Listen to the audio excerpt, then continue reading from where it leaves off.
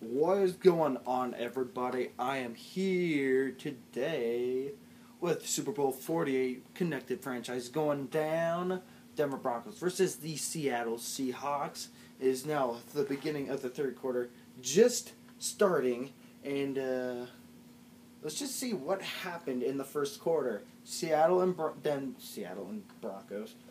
Seattle and Denver both score, making the score 7-7. Then in the second quarter, Seattle goes down the field and scores, but only gets a field goal. Then Denver makes an amazing drive. Then they cap it off with Peyton Hillis running in for a touchdown. And then let's look at the player stats. Peyton Manning, right now with a rating of 106.2, 15 completions, 16 attempts, 172 passing yards, 93% completions, 1 passing touchdown, 1 interception. Average yards is 10.7 right now. Longest pass is 22.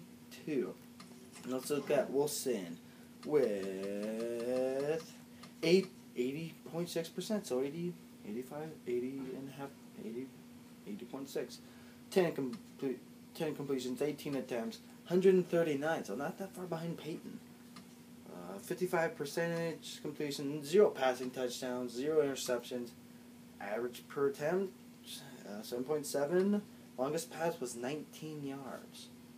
So that's pretty interesting to see. Now let's look at the scoring summary. Marshawn Lynch, 9-yard rush and then following after that, Stephen Hauschka with 3 minutes 4 seconds left in the quarter.